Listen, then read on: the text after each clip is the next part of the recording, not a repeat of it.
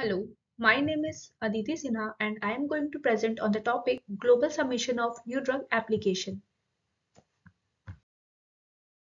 The table of content include introduction, goals of NDA, guidance document for NDA, bioavailability and bioequivalence studies submitted in NDA or IND, general considerations, changes to an approved NDA or ANDA, container closure systems for packaging human drugs and biologics, guidelines for drug master file that is DMF, drug information required in NDA, and general requirement for filing NDA.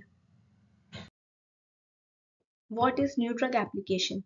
So the new drug application is a vehicle through which the drug sponsors formally propose that the FDA or DCGI, that is Drug Control General of India, to approve a new investigational drug for sale and marketing after phase 3 of clinical trials.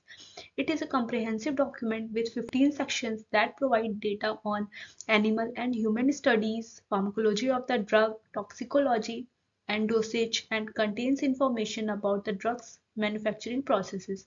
Form FDA 356H contains the information about the application to market a new drug, biologics, or an antibiotic drug for human use.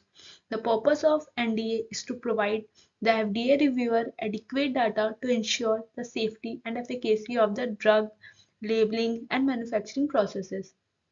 Once submitted, the FDA takes approximately 60 days to decide whether to review the application or reject it due to missing information. So this flowchart explains how the process of NDA submission will be done. So the process initiate with the investigational new drug application form submission.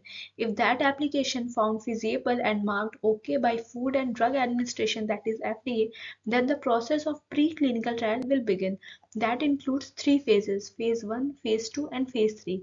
Further information regarding the clinical trial materials, analytical methods, regulatory processes, medical communication are required. Then the process of finally the NDA submission will be done. So the next topic is goals of NDA. So the goals of NDA are to provide enough information to permit FDA reviewer to reach the following key decisions, that is whether the drug is safe and effective in its proposed use and whether the benefits of the drug outweigh the risks, whether the drug proposed labeling, that is package inserts, is appropriate and what it should contain. The third is whether the methods used in manufacturing the drug and the controls used to maintain the drug's quality are adequate to preserve the drug's identity, strength, quality, and purity. So the next topic is guidance documents for NDA.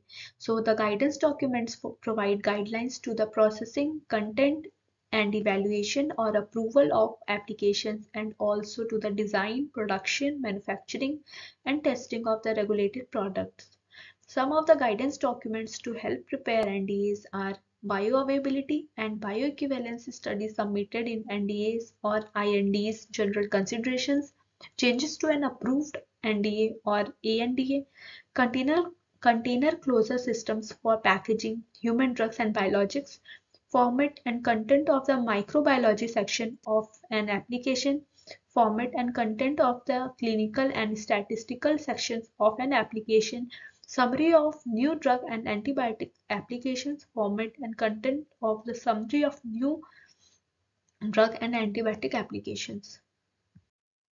So the further guidance document include formatting, assembling and submitting new drug and antibiotic applications, guideline for submitting supporting documentation in drug applications for the manufacture of drug product, NDAs, impurities in drug substances, format and content of human pharmacokinetics and bioavailability section of an application, format and content of the non-clinical pharmacology or toxicology section of an application, drug master files guidelines, FDA, IND, NDA, ANDA or drug master file binders, PET drug application content and format for NDAs or ANDAs. Here the PET means positron emission tomography, which is related to the radioactive drug substances. So if we talk about some of the important guidance document, the most important is bioavailability and bioequivalence studies submitted in NDA or IND general considerations. Studies to measure bioavailability and or to establish bioequivalence of the product are important elements in support of IND, NDAs and NDA supplements. Bioavailability means the rate and extent to which the active ingredients or active moiety is absorbed from the drug product and become available at the site of action. 21 CFR 320A describe all the necessary information of bioavailability. BA data provide an estimate of the fraction of the drug absorbed as well as provide information related to the pharmacokinetics of the drug. Bioequivalence means the absence of a significant difference in the rate and extent to which the active ingredients or active moieties in pharmaceutical equivalents or pharmaceutical alternatives become available at the site of drug action when administered at the same molar dose under similar condition in an appropriately designed study. All the information regarding bioequivalence is given in CFR 21 320.1e. Studies to establish BE between two products are important for certain formulation or manufacturing changes occurring during the drug development and post-approval changes. In BE, the study exposure profile of a test drug product is compared to that of the reference drug product. The other important guidance document include changes to an approved NDA or ANDA. This guidance provides recommendations to holder of new drug application, that is NDA, and abbreviated new drug applications, that is ANDA, who intend to make a post-approval changes in accordance with the Section 505A of the Federal Food, Drug, Cosmetic Act and 314.70 under the Section 21 CFR.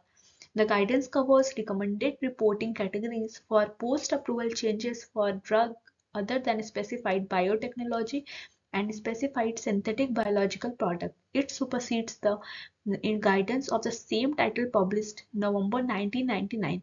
Recommendations are provided for post-approval changes in components and compositions, manufacturing sites, manufacturing processes, specifications, container closure system, and labeling, as well as miscellaneous changes and multiple related changes.